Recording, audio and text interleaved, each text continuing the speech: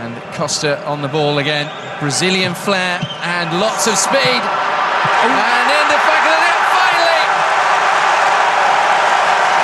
Well, peeling away in joy is Arjen Robben.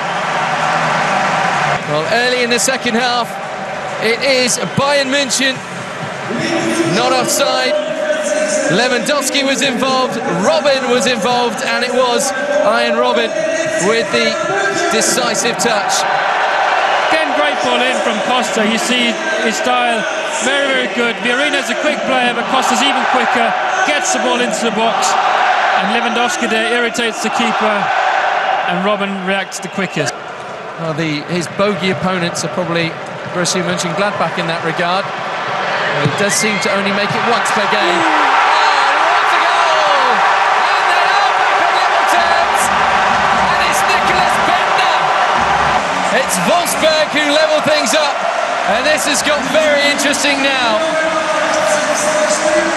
No surprise the cross comes in from Kevin De Bruyne, but what a finish here.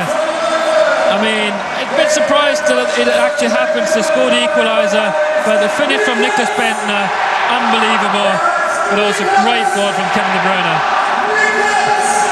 Well, Nicolas Bendtner has not exactly set the world on fire since arriving at Wolfsburg, but he's just scored a very important goal.